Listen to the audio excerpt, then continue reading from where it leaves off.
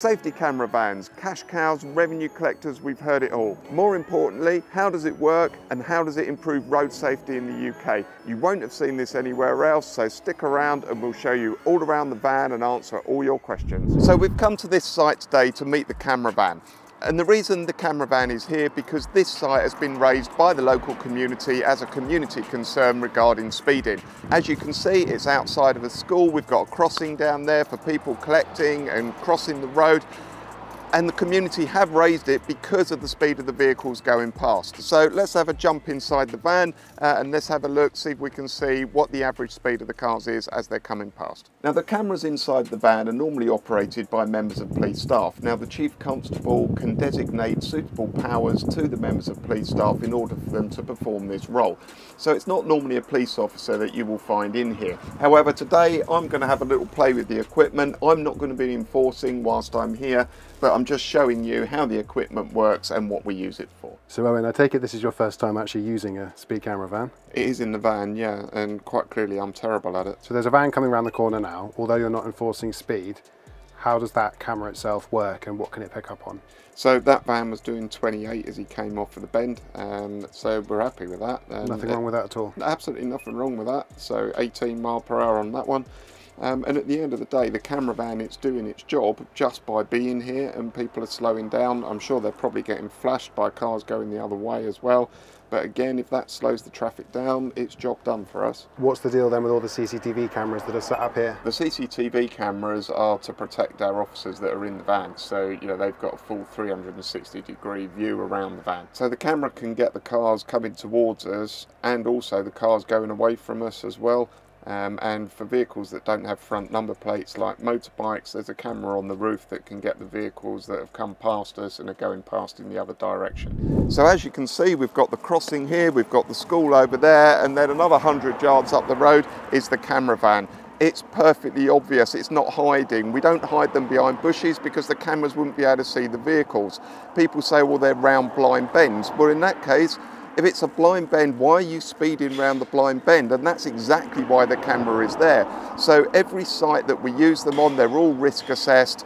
And the camera van up there, like I said, is very, very obvious. If you can't see that, then maybe it's your observation that needs improving. So the school crossing was about 100 yards from the van, but about 200 yards from the van, we've got the bus stop and we've also got Ottery St Mary Hospital. So there are two more reasons why we don't want speeding cars coming round that bend. One thing you probably didn't realise was that the camera vans have a range of about 1,000 metres. So if you've seen the camera van, it's probably too late and it's already seen you.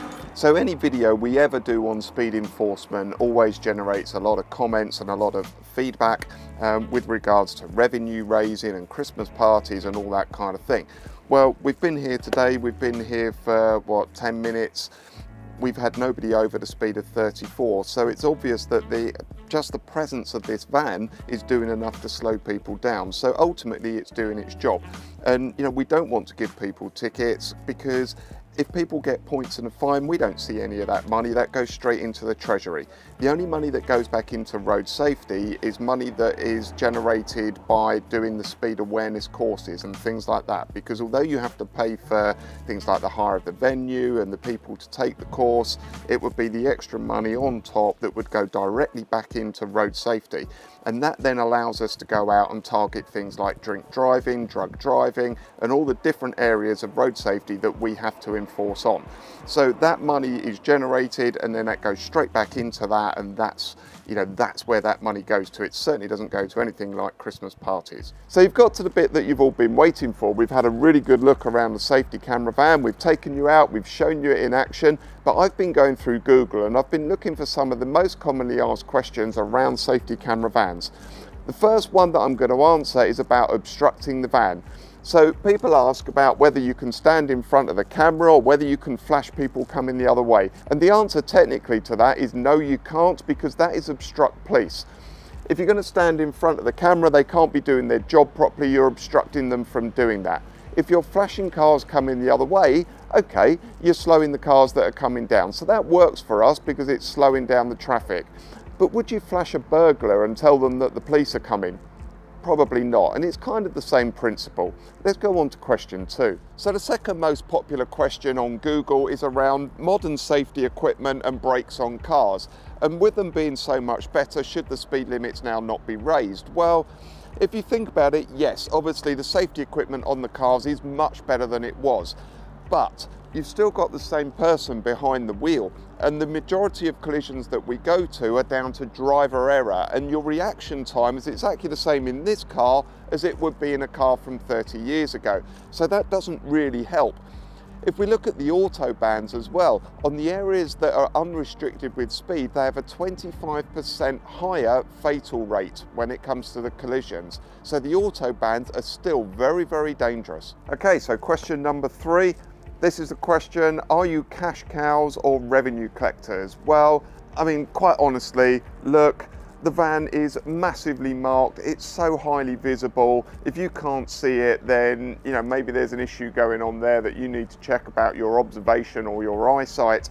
But we don't need to mark it up. There's nothing in law that says we've got to mark up these vehicles. There's nothing in law that says we've got to put these signs out to tell you that they're out there. So we could have this as a perfectly plain vehicle if we wanted just to collect revenue. So that's not what it's about. What this van is about is slowing people down on the road. But what you've also got to remember is driving is a privilege, it's not a right. And when you signed up to get your driving license, you signed up to follow the rules. And the rules are there for your safety, and speed limits are one of those massive things that is all about your safety on the roads. So please stick to the speed limit. Don't get caught by one of these vans and then everybody's happy. Before you guys shoot off, why not check out our new series all about modifying our very own police car in true Jack McNeil style. You help us, we'll do what you ask for. So go across and check that out.